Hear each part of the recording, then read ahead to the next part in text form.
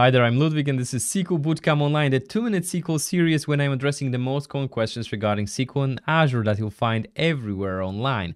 So in the previous video on this channel, we talked about the dark side. So how to enable the dark mode on your Azure portal under your settings. And on that video, we learned that it all comes down to just basically finding the proper place in your Azure portal settings, choosing the dark mode, and that's it. You've just joined the dark side.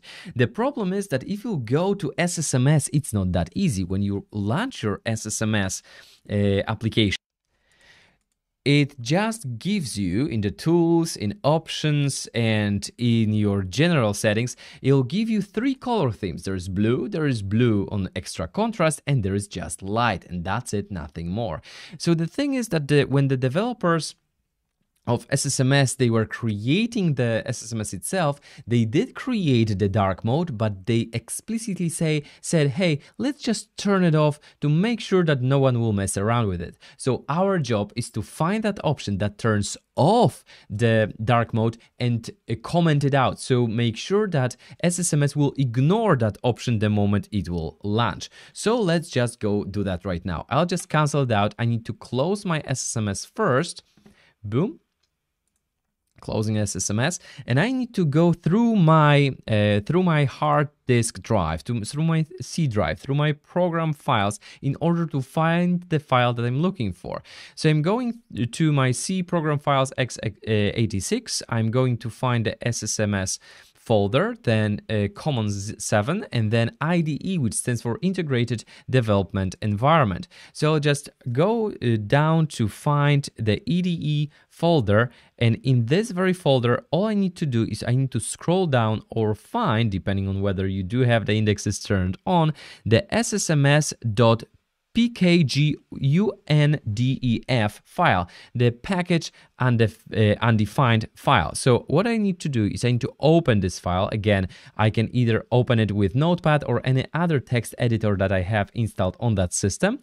And in this file, which can be quite lengthy, I right now need to scroll all the way to the very bottom to find the section that says remove dark theme. Please note that you're not enabling a feature in here, you're disabling the feature that removes the dark mode, the dark theme, right? So how do I remove that? Well, I just need to put 2 slashes at the very beginning of that line, because this way I'll ignore, or SSMS will ignore, this particular key when it'll be launching. So I'll just save this file.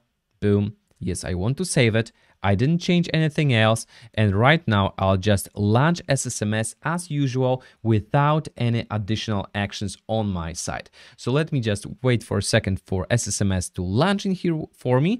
I don't need to even connect to any instance in here. I'll go to my tools, I'll go to my options, and right now I can see that the dark mode was enabled indeed. I can hit dark, I can hit OK, and boom, from this moment on, once I'll save those changes, my SSMS turns dark, turns to the dark mode, and this way it will be way easier for me to write my queries. Of course, it's not absolutely perfect. You won't have every single feature that will be black, like Object Explorer. Boom, let me just connect to my service in here. It will be still light, but again, my queries will be way easier on my eyes when I'll be working for long hours to develop all of my code. So again, this is the question, this is the answer to the question how to enable the dark mode on SSMS. It just takes 2 slashes, but you need to put that in the proper place on your on the text file that defines what functions will not be available in there. So again, welcome to the dark side. I'm Ludwig and this is SQL Bootcamp Online. Do not forget to sign up for SQL Bootcamp Online, because whatever we're covering in here is just the tip of an iceberg from the actual program, which is free, by the way. So again, see you on the other side.